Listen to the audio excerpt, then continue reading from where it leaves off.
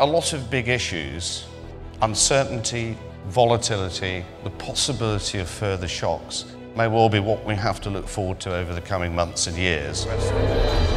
The world is so much more complicated than it used to be. And that we don't even know today what the impact will be. Great forces are at work. That we live in an uncertain world.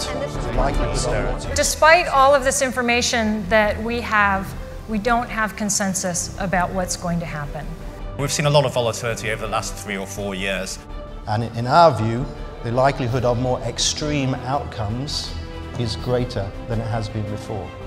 If indeed we're moving to an anemic return environment, then my contention is that we need to spend much more time understanding and stemming these leakages. You can win all the fights and still lose the war.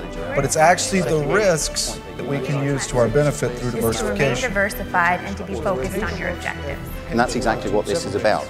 And all is not doom and gloom. Much is better in the world than ever before when viewed on a global scale.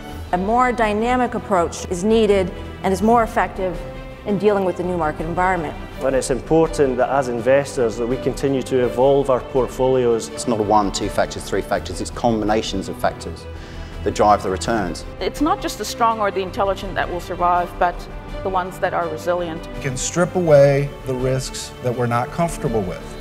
Simply avoid those. We provide research and tools to clients who want to do it themselves. We provide advice for clients who need extra help and support along the way. And we also provide solutions. There are always opportunities, even in the worst investment environment.